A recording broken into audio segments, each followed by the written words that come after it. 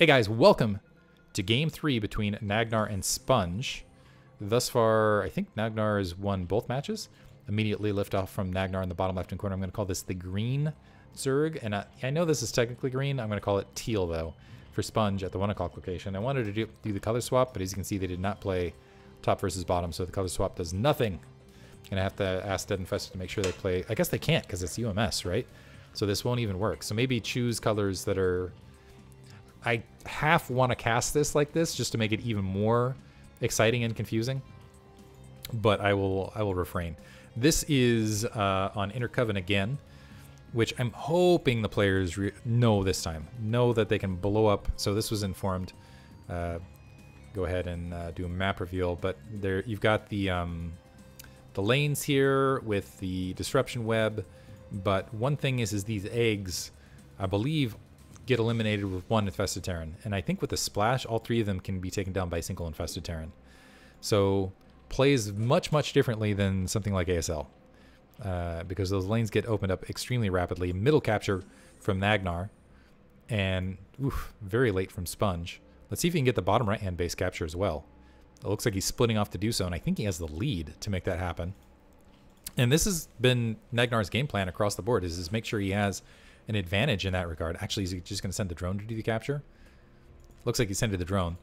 Now the question is okay, does someone get Mutalisks out sooner than their opponent? Never mind, he's going to go for a 10 hatch. So Nagnar going for a 10 hatch. Sponge going for 11 spawning pool. Kind of odd build orders altogether in the midst of this. Usually you don't see 11 spawning pool. It's more like the 12 spawning pool or things like that. But anyway, and actually opting, so never mind. Where'd that drone go? Did the drone just die? Did it just come back to the main? Spawning pool being dropped from Nagnar as well. I'm almost wondering what happened. Did it just explode magically? It's possible. Anything's possible in these maps. In the meantime, Nagnar has his command center floating into his opponent's main. This command center from Sponge nowhere near his opponent. So not only is he missing out,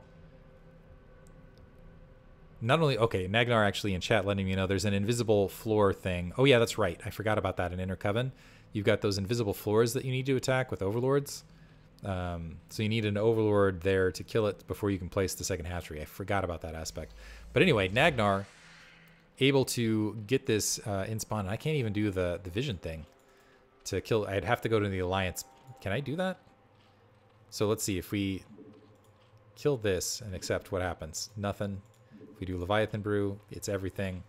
If we do... So we're going to look at Sponge's vision. He does not even know that that's happening.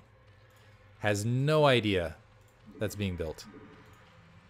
And it's just a direct attack. Maybe he has some idea because he's got the 2 something colonies being produced. But he doesn't even have the command center nearby to go for an attack. That'll be there momentarily. Looks like an overlord there for the hatchery to be produced. But now the drone finding it, starting to do initial attacks. Does, I believe, have a significant, well, yeah, a decent time advantage on that layer. Double hits, but and does manage to nail that initial Infested Terran, so not able to get a victory right there. So things looking, at least initially, potentially in Sponge's favor. Mostly because he has this defensive setup. So yeah, that Infested Command Center being lifted. Aside from all these command centers at extension, all these bases over here, Nagnar is going to be behind in the Spire timing. The question is it going to be enough? Nagnar looks like he has enough to immediately place his Spire. So what is this going to be, like 10 seconds? 10 seconds behind, but in ZVZ, typical ZVZ, that's enough to be the difference. Nagnar does have a significant economic advantage, but he's going to have to deal with, he's pulling a lot of drones to go to the natural expansion. He's going to be eating some damage here and only losing a single drone there, which is an advantage. I think this is the right play from Sponge. He's like, I got the Mutalisks that are coming out earlier, and he's got these Infested Terrans that are just going to sit there and pummel the layer. He's trying to get his own defensive creep colonies up, and that's forcing some counter-economic build. He's getting a second gas, also trying to build, it looks like, oh, that's clever, building the Spire at the natural expansion. Another base looks like it's going to be landed to try to build from there. Huge explosion. I think this might be Sponge's match this time around. Single Zergling trying to peck away at this command center, but that's not going to get done before this third is finished, and this Spire is going to be up momentarily. Sponge building additional Mutalisks. And so we're going to see... So that Infested Terran out. If he even... Yeah, if he taps that layer... No, he's just going to march the natural expansion and try to wipe out things here. That's kind of a clever play. So, oh, and he's going to get I thought he was going to get more drones out of that, but a slight delay, only getting 2 drones with it. But now the Mutalisks are on the way, and that Spire was delayed enough, and actually getting weapons 1 as well. This is a severely... wow. So basically, I think this is Sponge's game to lose at this stage. And maybe he's going to make the mistake of attacking maybe one of these command centers out of position. He's got the magic number of 3 to go ahead and pick things off. But I think, yeah, if he just dives at the main, picks off the drones, or maybe even goes after the lair itself, I think he's going to be in a strong position to win this match. More Infested Terrans being produced. Granted, they need to dive into this front Sunken Colony, I believe. It looks like they're just going to make their way to the natural expansion more. So Mutalisks being produced at this stage. And actually, I wonder if they just dive in. They actually might be able to jump. So killing 3 drones, but actually I'm wondering if they detonated on the Lurker eggs. If detonating on the Lurker eggs would have popped them, and the Mutalisks might not have even spawned. So now Sponge actually opting to engage the natural expansion. More Mutalisks moving in. Let's see if just a single Muta stays there. But because he's at a close spawn with these Mutalisks, I think he's going to end up at a disadvantage here. He's working on the Spire. He is attacking interior to this base. He just needs to tap it. The Glaives are tapping this. So if he attacks 8 more shots, does manage to get, I think, a single hit with the Mutalisks right there. The Infested Turn of the Air cleaning up some additional troops. So Nagnar with a momentary advantage, but still more Infested Terrans being produced at location and more Mutalisks being produced in the main. I like this play from Nagnar, trying to block the building selection from the main. The Zerglings once again re-engaging, trying to tap away at this. More Scourge being produced. It looks like a handful of Scourge out of what was left of the Spire being produced. And Nagnar going to be able to take out Sponge's 1 infested command center, I believe, as this Infested Terran, I think, is going to be the last one. It's running its way across. I don't think it's long for life unless these Mutalisks are going to be able to save it. Scourge going to go ahead and get some scouting information, but all Sponge has to do is keep producing Mutalisks, and I think he'll be in a good position to win this match. Now engaging that Spore Colony at the main, he can go ahead and transfer the natural expansion and should be able to win this. This Overlord in trouble. Sponge trying to stay in this match, but Nagnar making a really good fight. He still has 2 infested command centers at a defensive position. He's working his way through these stasis prisons. That's going to take a really long time with those Zerglings. He's getting his own evolution chamber up for reasons unknown. I'm not sure he realizes that there's no Spire. Nagnar does not have a Spire. Sponge in the red. Maybe because, So losing that Overlord, he's in the red. Level 1 weapons is finishing. And Sponge maybe just wanting to be on the defensive to deal with... Oh, I feel like maybe missing an opportunity here, because that's... But Nagnar, not realizing what's happening, he's in a defensive situation with his own Spore Colonies, is delaying a little bit on getting his own Spire up, and honestly his economy has been struggling, but he's up 19 drones to 11. So he's still got an opportunity to swing right back in this match. Another creep colony being dropped. So Sponge, once again, playing much more defensive. He's not droning behind this. But he still has the Mutalisk advantage. He's going to be able to kill this Infested Command Center that's sitting above his base, at the very least. So small victories there. I'm not going to call it Pyrrhic, but does win. The Zergling's going to go ahead and take this stasis prison down momentarily to go ahead and open up access to the middle, which, yeah, you can go ahead and take that base. Maybe he wants to open up, just have access to the ground army.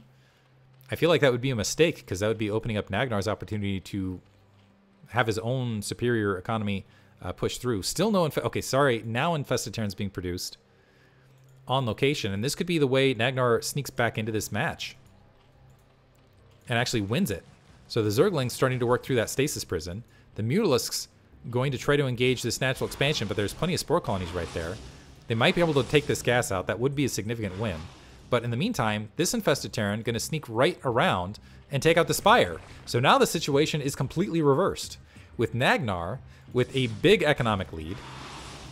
Pretty decent defenses. He's having to back off this extractor. Is losing a drone here, though, but he's got a dominant economy. Nice defensive situation at his main. He's getting his Spire up well ahead of his opponent, and he has 2 offensive Infested Command Centers. This one's being assailed by some Mutalisks, it looks like, but not before this Infested Terran was able to sneak through and maybe, again, whittle down that drone count. And landing there, doing significant damage to the Spore Colony and picking off a drone on top of it. So loses an Extractor. He is going to be able to go ahead and grab another one. He's got his own Evolution Chamber in position. These Mules trying to open up this Stasis Prison. Maybe with a flood of units and just the pure Mules that are on the ground. Discovering, oh wait, there's another Stasis Prison underneath that Stasis Prison. I think it's the northern one. That I don't remember how all of this works, to be entirely honest. But no Infested Terrans being produced to the north. Sponge grabbing his second base finally. But this is 30 drones compared to just 9 on the opposite side of the map. Odd play from Nagnar. He's going to tech up to Hive. Or maybe he just wants Queens. I'm not sure the play there that would win in the match. Usually you just want to produce Mutalisks to try to sneak in this match and to cap it out. And he is starting to produce some Mutalisks. But he is pretty vastly outnumbered. The door is open.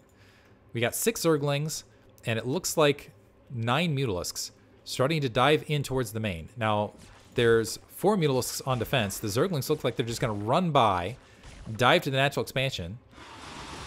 They're getting cleaned up by the Mutalisks overhead. Never mind, it looks like a handful of those Zerglings are going to sneak through. Sponge's Air Force in superiority is going to engage there. Are there Mutalisks being produced here at the natural? Looks like they are there, so these... But some drones being taken out. Sponge, I think I missed another attack. Yeah, I missed another Infested Terran exploding at the main here. And Nagnar finally getting his own air fleet up. Still inferior numbers and actually inferior upgrades, but at close reinforcement points and also with the superior economy should be able to work this. More Zerglings trying to make their way out to the natural. They are going to get there. There's single mules to try to defend, but that's going to be a lot of damage that those Zerglings can wreak. 2 creep colonies being dropped. So Sponge getting some economic damage done. These mules being wiped out. But the Zerglings just completely cleaning out the natural expansion. And they're going to get the hatchery as well. And Sponge, it looks like, has not expanded. So I think that was either disrupted or canceled, something along those lines. Nagnar should be able to rebuild, and should be able to rebuild rapidly, and be able to defend this as far as a countermeasure. Let's see if he goes ahead, yeah, and plants another hatchery. So he's going to retake that lead. He's also grabbed another expansion to this upper left-hand corner, so really making a match of it. A bunch of Zerglings being produced from Sponge, so Sponge can just try to win it on the ground and just be able to try to devastate everything underneath while these Mutalisks do their, just sit incompetent above. 2 Zerglings are going to sneak through. They're not long for life. Still no additional expansion for Sponge at all. And an Infested Terran walking in, and he's down to 5 drones. Infested Terrans have been walking through here in the midst of all that match. Another drone down. I'm not sure that's the best exchange, but he's down to just 4. So he's got to get it done with just the Zerglings he has. The Mutalisks are completely out of position to defend any of this, though. But there's still Sunken Colonies to buy time. They're just diving straight into the main. They're just going to suicide and try to take out what they can, spreading out. But keep in mind, this is probably Sponge's last hurrah. So the Zerglings remain. Still have 1 Sunken Colony to try to defend. The drones getting involved in the action. They're going to go ahead and clear that out. And there's GG from Sponge. So thus far, I think Nagnar winning the matches across the board again. Was it a best of, I'll have to ask if it was best of 7 or best of 5 from Nagnar in chat. We'll know down the line, but hope you guys enjoyed it. Nevertheless, interesting matches. Thanks for listening.